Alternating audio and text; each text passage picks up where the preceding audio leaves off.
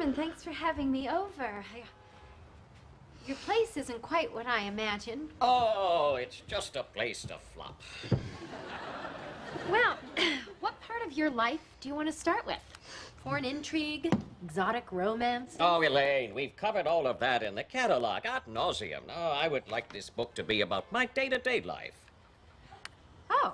Oh, damn, they changed the cable stations again, just when I finally memorized them. Well, Mr. Peterman, do you want to... 2, CBS. Get, 3... I don't know what that is. Where's my damn preview channel? Well, I gotta tell you, Mr. Peterman, I don't know if I see a whole book here.